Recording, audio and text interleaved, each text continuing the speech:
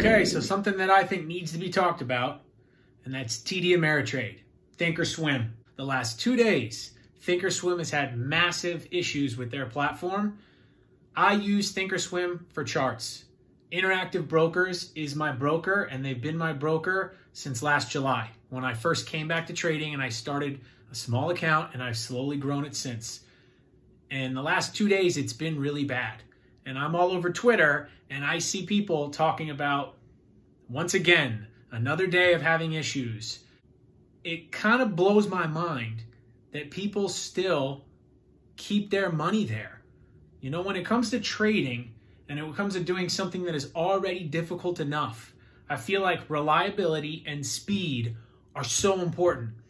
And to have numerous issues with TD Ameritrade, and people still continuously have money there, very interesting topic, and something that I don't get. I know in the little Discord group that I have, there are people who use ThinkOrSwim, and they have been constantly complaining, talking about how there's serious issues, the platform. I've noticed it myself because I use them just for charts, and every morning, the last couple days, they have just completely lagged and basically have been totally unreliable and non-working. So I end up just putting it down and using my Interactive Brokers charts entirely. Something that I just think is very important is that when it comes to trading, and it comes, you know, a world where speed and reliability are very important, it still blows my mind that people will choose and go with a broker that has those issues, that's having reliability issues, that's having fast execution issues.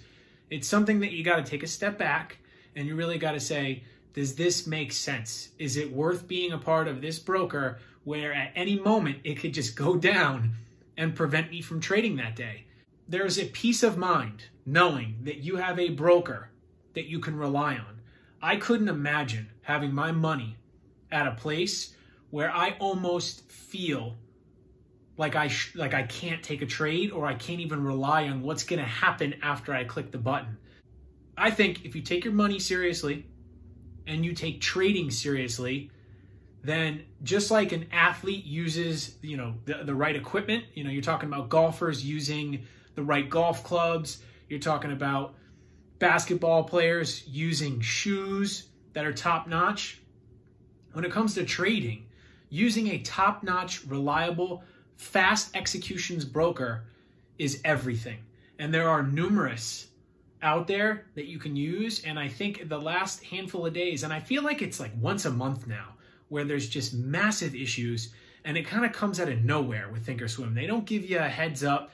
It's just you log in that day, and then there are platform issues, and it essentially just crashes. So I feel like when it comes to using the right pieces to succeed in anything you're doing, especially trading, a broker is everything. And there are a lot out there that are good. I'm a little biased because I use Interactive Brokers. I think Interactive Brokers is great for a few reasons. A lot of the top-notch brokers, like in my opinion, I think Lightspeed is the best broker. The only downside with them is you do need 25K. So if you don't have 25K, then you can't put money with them. You can't be involved, because in order to get access to Lightspeed Trader and all the bells and whistles, you need that PDT account. And then there are some others like Speed Trader and Cobra and Centerpoint Securities. You got to be well funded to go to these places. I think Interactive Brokers is great. They have no minimum. They're a direct access broker, so it's instant executions. And that's coming from somebody who's used Lightspeed. So when I first got started into trading, I used Lightspeed, and Lightspeed is by far the best. And having used Interactive Brokers for a year, I think they're great. They're super cheap. Their commissions are cheap. Their monthly fees are cheap. And their executions are just as fast as Lightspeed. The only downside, if there is one, is that the platform takes a little bit to get used to. It's not necessarily the most user-friendly platform in the world, but just like anything else, you use it enough, you get used to it. So not trying to pitch Interactive Brokers here, but just going back to the topic of using the right broker is so important. I know that somebody had even mentioned saying that they are currently with ThinkOrSwim and they felt uncomfortable to take a trade because they weren't sure what was going to happen after the fact. I couldn't imagine being in that scenario. To me, that is absolute insanity. So it's one of those things where when you have, I get if you have an issue once, maybe twice because of software and, you know, sometimes there's glitches, and if there's updates, sometimes there's issues. But when you're having issues, like it feels like almost every single month, and then 2 days in a row, and you're trying to make money in the markets, or as a matter of fact, you're trying to be fast so you don't get hurt. Because let's say you're in a position and it ends up going against you. I couldn't even process that I'm in a position. Let's say I take a long on Tesla, right? Starts to go in my favor, and then it starts to kind of come back, and I start to consider, all right, maybe I should cut this. And then my broker just freezes up and has a ton of issues and doesn't seem to be doing a lot to get it up quickly. That would drive me absolutely insane. So, you know, you give something one chance, fine. You give it a second because you're nice. You're nicer than me. But when there's a third issue, that means it's just time to go.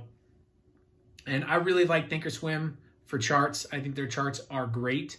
But the lag issue and the order execution being iffy, and even just the platform reliability being iffy, those are all reasons on why if I had my money with ThinkOrSwim, I would take it out immediately. I wouldn't put my worst enemy's money at ThinkOrSwim with the way they've been performing lately. Hopefully they can fix those issues, but who knows? Ever since the Schwab, TD Ameritrade merger, I feel like it's gone downhill pretty quick, and I don't know if that's ever going to change. Hopefully they can figure it out, but to be honest, I don't really care because my money is with IB, and the only other place that would go outside of IB is Lightspeed. So for now, I'm pretty happy with what I got. Hopefully you didn't get hurt or have any positions that went totally against you and you weren't able to get out because of the issues that have gone on the last 2 days. And if so, let that be a learning lesson. Maybe it's time to consider a different broker. If you have any questions with IB, feel free to let me know. Been using them for a year, and I feel like I'm pretty good as far as understanding how to use them and how to set it up. So that's my thoughts on the whole thing. It's unfortunate, but it is what it is. Appreciate you watching, and I'll see you later.